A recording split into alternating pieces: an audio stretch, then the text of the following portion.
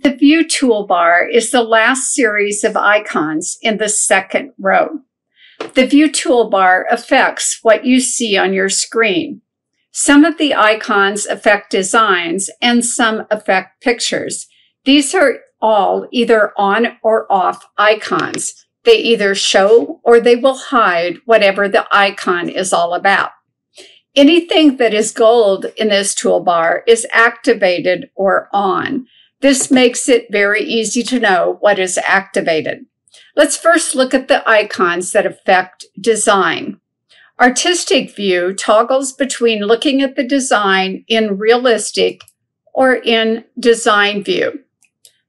By clicking on the icon again, it will go back to Artistic View. The shortcut key for doing this is the letter T on your keyboard. To see the effect of some of the other icons, we need to be in Design View. You'll notice that in Design View, there are triangles and circles, and these represent the tie-ins and tie-offs of a design. Show Stitches will show only the outlines of a design when it is toggled off, as long as Show Outlines is turned on. If you turn Show Outline off, nothing will be visible except the tie-ins and tie-offs. I'm going to turn Show Stitches back on, and you'll notice the difference when I also activate Show Outlines. So there'll be an outline of the object. Show Points is next, and when this is turned on and you zoom in, you can view the needle penetrations of the design. Show Connectors is next, and this will hide the jump stitches that you see in Design View. You can see these dotted lines going from one object to another. Jump stitches that will be cut do not show in Artistic View, but shorter stitches that will not be trimmed will show in Artistic View. Let's talk about the Show Hoop icon next.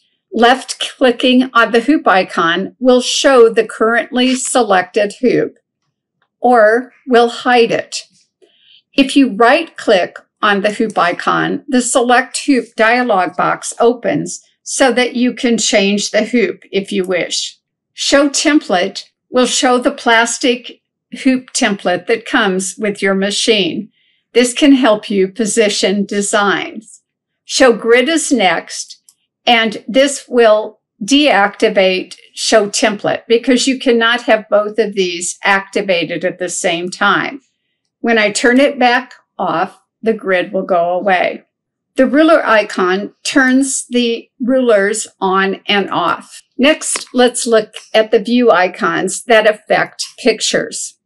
The first picture icon is called Dim, and it will dim the artwork of both the vector image as well as the bitmap. You'll learn about these two different types of picture files in a later video.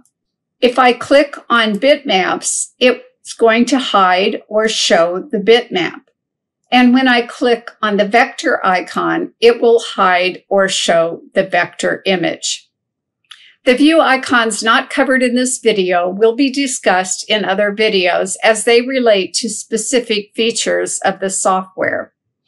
The software will remember what you had last activated in the view menu, so when the software reopens, the same icons will be activated as when you close the software.